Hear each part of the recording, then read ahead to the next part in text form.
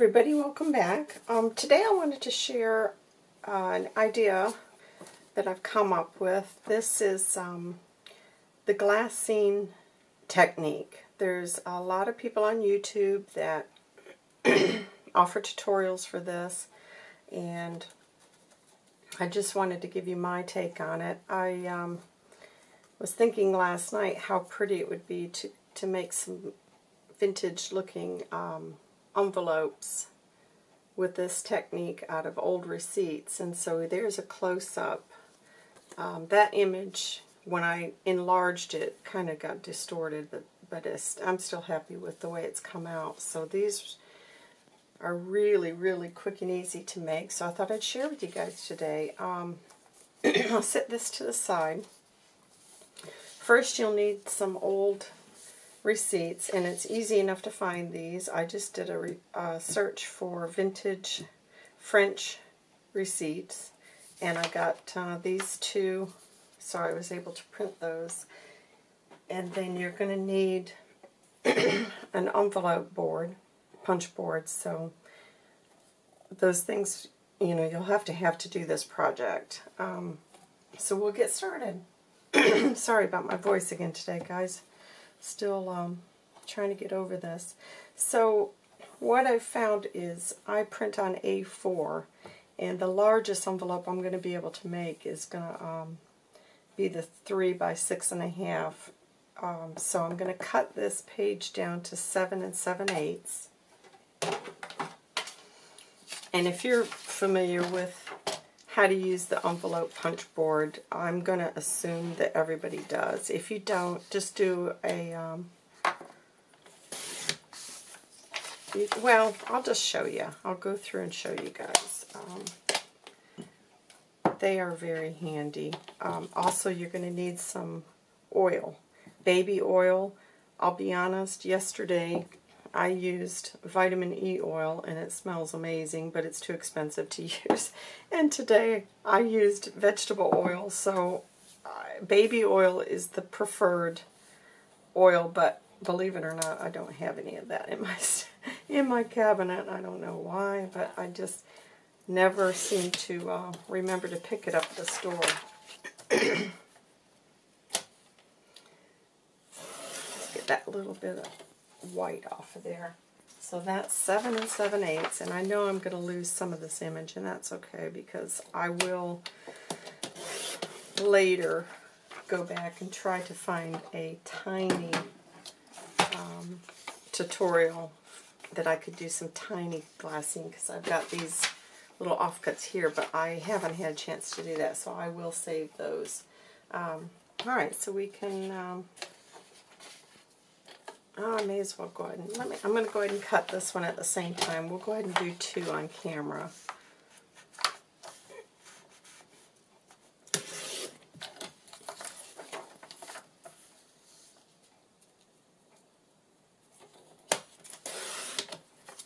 Okay, so both of those have been cut to do the,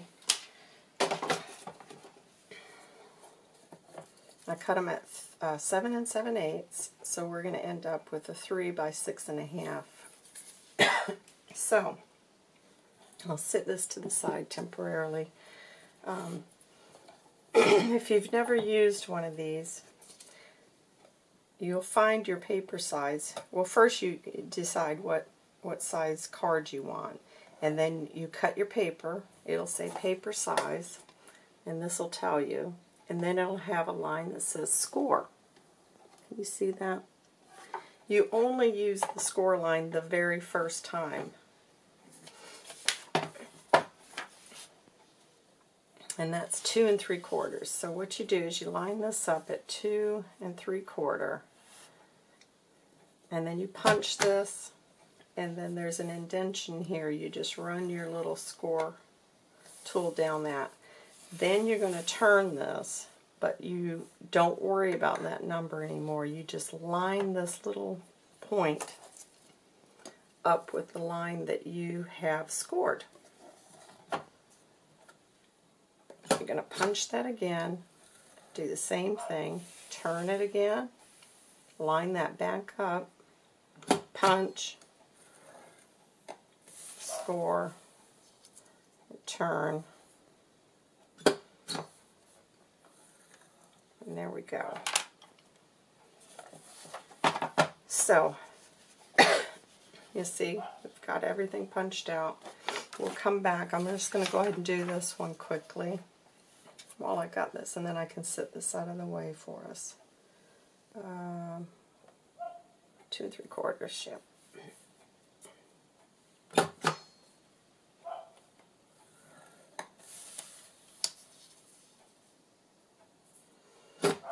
Yeah, I've been wanting to do this technique, and I had a bit of time. I played around with it yesterday, and I love this. The feel is really, really nice. Okay, so I've got that one done as well, so I'm going to set this out of our way. Alright, so now the fun part starts. You get your oil. Like I said, most of the tutorials recommend baby oil, but if you don't have it, this worked fine. And what I've done is just get a bit of oil on you really need a cotton ball, but I don't have that either. So I've just made do with this. Oh, it's just, I don't know. One day I'll be organized. I make these lists of the things I want to pick up, and then when I start creating, everything just gets jumbled up. The list disappears, so obviously it's out of my mind again. And this is why I never seem to pick up the things, and especially when it's, I mean, when else are you going to use oil in the crafting space? So that's why I just, whoops, I should have moved those out of the way. That's why this stuff doesn't occur to me. I'm pretty good about remembering thread and paper, but anything that's a little bit unusual, I've got to write it down on a list. And like I said, my crafting space gets so jumbled up when I'm working, and then at the end of the day, I'm so rushed to try to get everything put away, because that is one thing I'm super fussy about. I do a cleanup at the end of every day because I cannot stand to walk into a dirty workspace. I thought, the whole time I was hoping for my own little crafting room, I thought, oh, at the end of the day I can just close the door and not worry about it. But I can't do that. I'm not made that way. It bugs me too much. Okay, that's saturated pretty good. I'll see if you guys can see how that's become really transparent. It is, and it feels amazing. Now what I've been doing is I go back over it with a dry cotton ball just to pick up any excess oil, because you don't want that all over everything else in your journal. So that just kind of absorbs any leftovers. So I'm going to set that to the side. Let's go ahead and get this one done, and then we'll start putting those together. Oh, these are so pretty. Yeah, I don't know. I thought yesterday, I thought, oh my gosh, how great will these be on a old receipt. And you can just imagine, because then you could do some stitching to it. You could add your little cutouts, or you can just go to town with it then, and it's just going to look so pretty in your journal. Or, you know, just to give somebody maybe some die cuts. You could put some die cuts in there for Happy Mail. I don't know, just so many things you can do with this. It really is so simple. And to be honest, another thing I think, when you get ready to do this, I would start printing these out in bulk, and I would just lay them down here, because you see all the oil that's being absorbed. You may as well put that on some of the other images. So that's definitely how I'm going to do it in the future. I'm going to get it probably 10 or 15 of these printed, and then just do a whole process. And this will just, like I said, soak up anything that's left over. And it's really good for your hands too, so that's great. And it's really surprising to me, once you put that oil on it, it really does almost turn this into like glassine. It's amazing. I love this technique. So there, look at that. So pretty. I hope it's showing on camera. Alright, so anyways, back to finishing off the envelope. I'm just going to tuck those in. And I always fold. Oh, I didn't do it, guys. Before you add your oil, if you're going to round the corner, do that before. Because I've done that on this one. I did it afterwards, and it doesn't want to cut as well. So remember that, and I didn't. So do take note to do all your little rounding beforehand.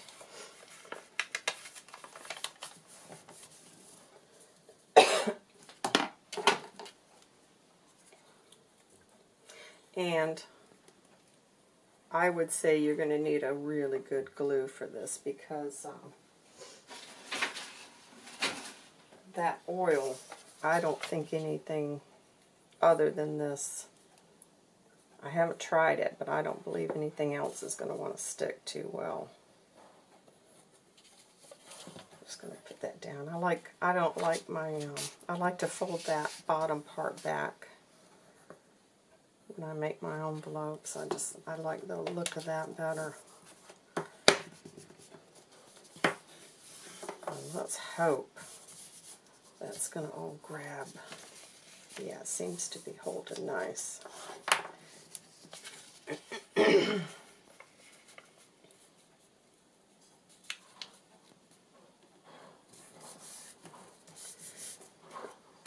Yeah, this is where, see, I would have preferred that to be rounded, but isn't that beautiful? Love that. Alright, so let's get this one done.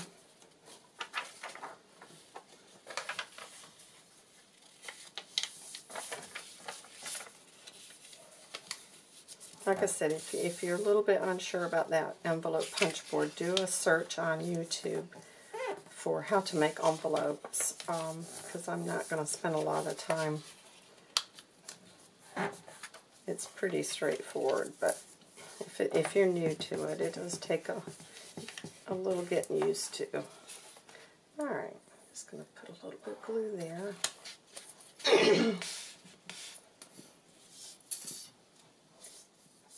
Oh boy, just a second, guys. At the end of that bottle.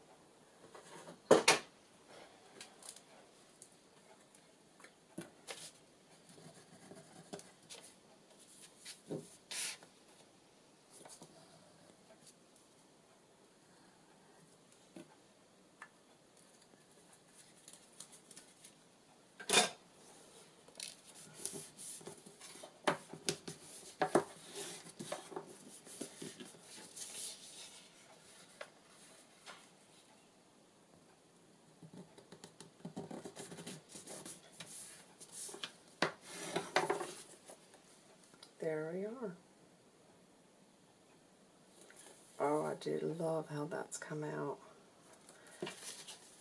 So that shows you guys. Now you got 3 envelopes.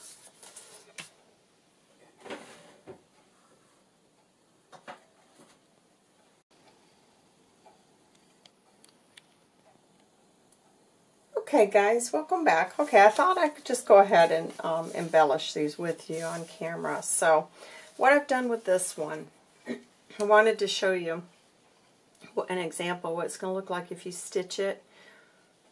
I added a bit of that trim and did a zigzag to hold that down.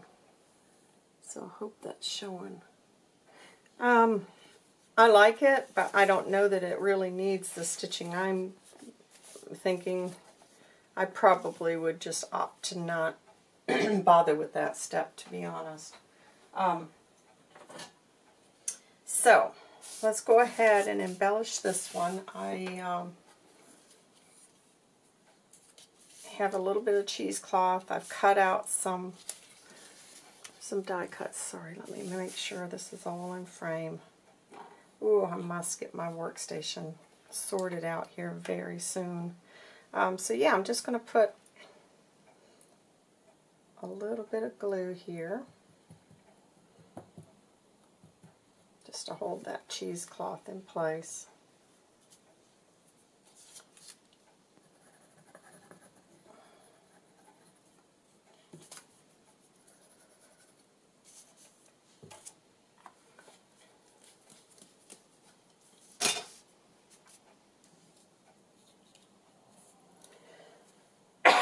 Excuse me, guys.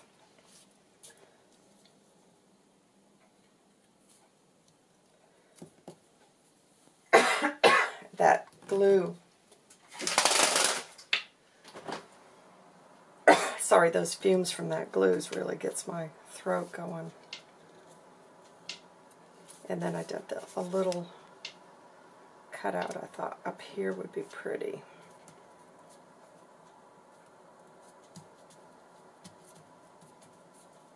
Oh, I do like that. So there, you can see. Let's see if we put a little bit of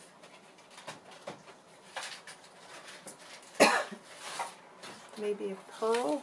Let's see if we can put a pearl on there. I don't know. Sometimes I like to add some embellishment, but other times I do get concerned about adding too much bulk, because in your journal it can really look.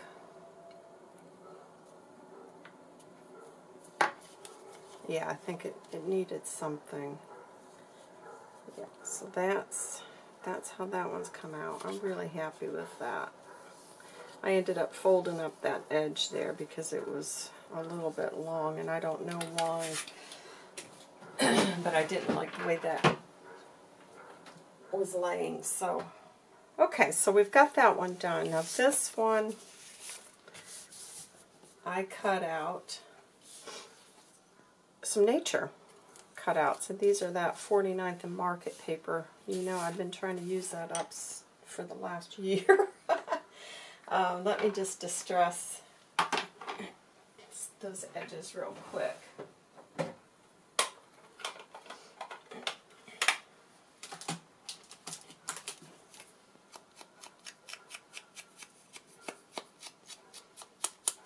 I always like, if I can, I always try to show things in some different, you know, the shabby chic and kind of nature, because everybody's really into the nature journals at the moment. So I want to make sure that you don't feel as though it's just for shabby chic. So this one, I'm gonna get those laid down. Let me see. I might put a little bit of trim.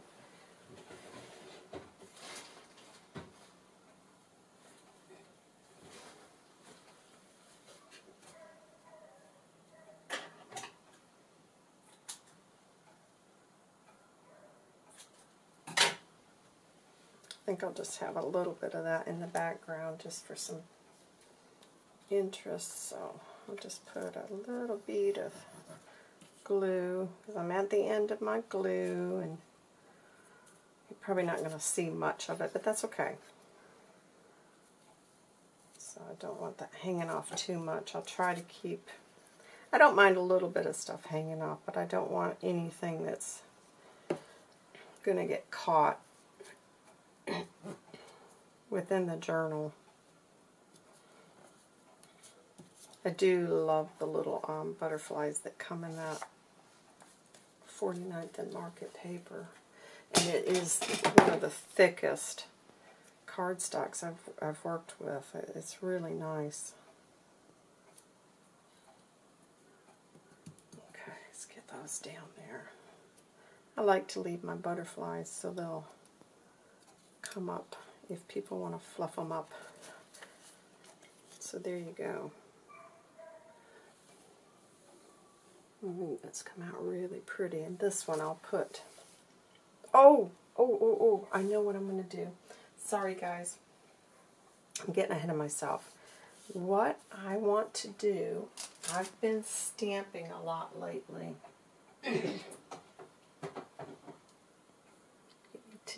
Here we go.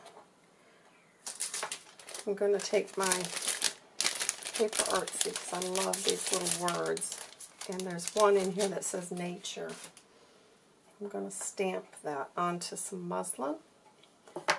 And what I do is I get my piece that I think it's going to fit on, and I stamp it, and then I'll come back and take off some of that length because it's going to be too big. I know that.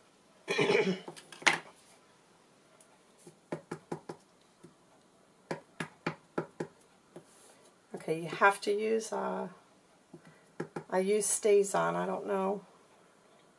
There's probably other inks you can use, but you can't just use that water-based, so just be aware of that if you're going to do it on fabric.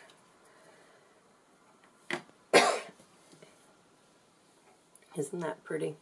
So now I'm just going to snip that on the end and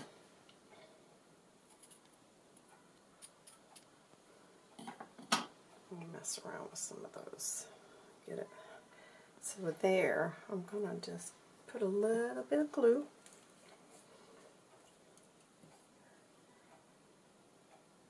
If you want to put some stitching around this, you'll have to do it just the fabric, because if you stitch that, you're going to close that envelope. Sorry, I know I'm probably stating the obvious, but see, I'm going to have that just... Oh, I'm loving that. That really, see, oh, what a difference that makes. Let me put a little bit more glue there on that corner. Gosh, this glue, it's feast or famine with that. You can't get it to come out, or when it does, it just oozes out. But it's good glue. There you go.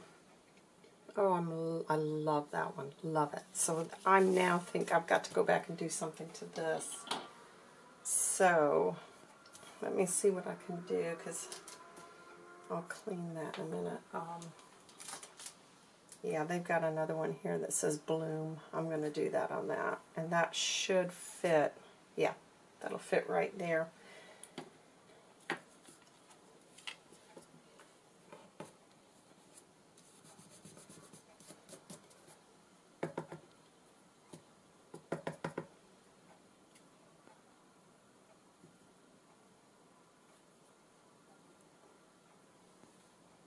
So I'm just going to put that about there, I think. Well, let me see.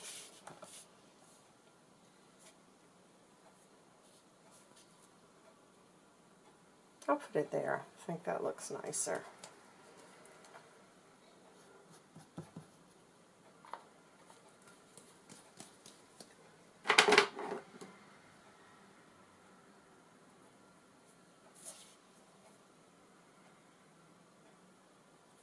Oh yeah, see, it needed that, didn't it? It was just a little bit too plain. That's really come out. Ooh, isn't it nice when things come out the way you hope they're gonna? Oh, I'm so pleased with that. Okay, this is our last one, guys. I've cut this one out because of the dark ink. I think that's going to look nice. Let me just ink around those edges. Tone that white down a bit.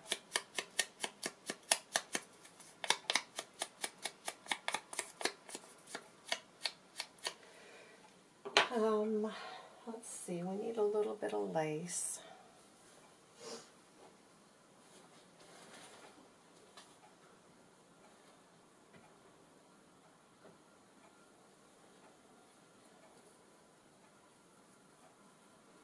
I think I'll just put a little bit of this. I've been trying to get my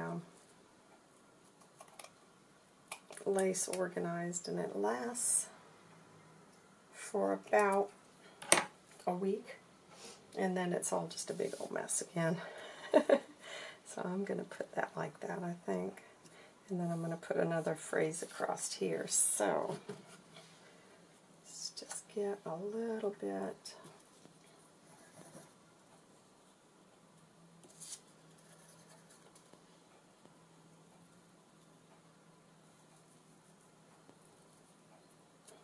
Okay. Now I've got another little piece of muslin here.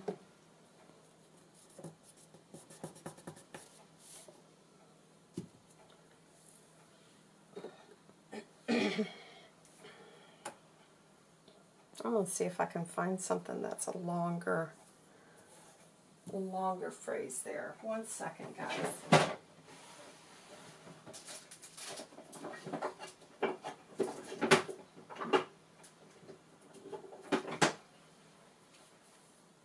I hope I can get that. Yeah, I'm going to try to stamp the... Ooh, I don't know. I might have got that too thin. If it doesn't work, I'll have to stamp it on another piece, but I'm going to try to save this one.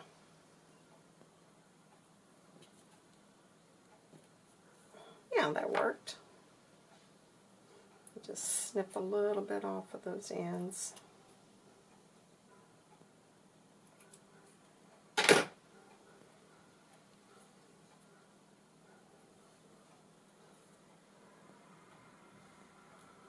Okay, we're just going to get that glued down and then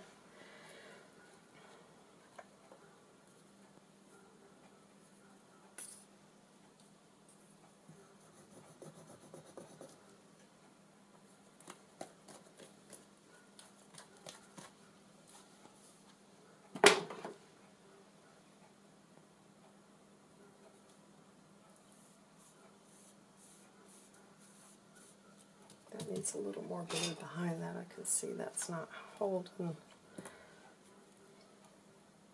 If I find that we can use other glue, I will let you guys know in future, but I think you're best to stick, not that Fabri-Tac, sorry, stick with one of these that's a good quality because of that oil on there.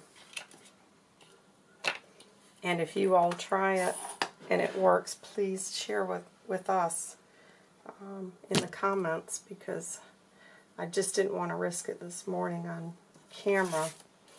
That would be a big old flop, wouldn't it? So I'm going to put this back around.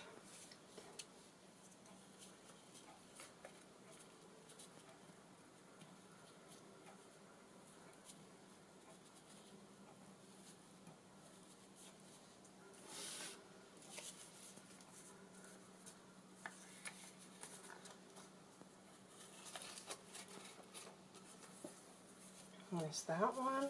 This needs something. Let me try a little bit of seam binding, guys.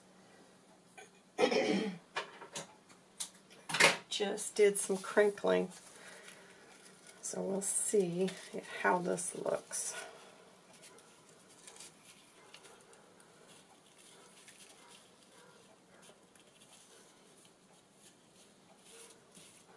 Oh, I like that. That's pretty. Okay, I'll get a bit of natural twine for that one.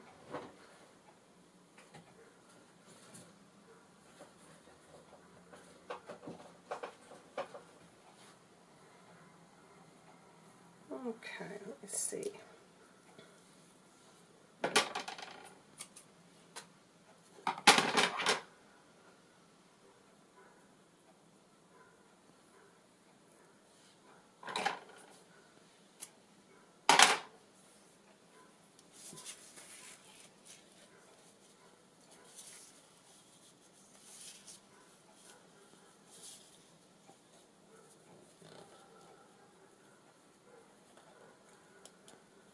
Oops.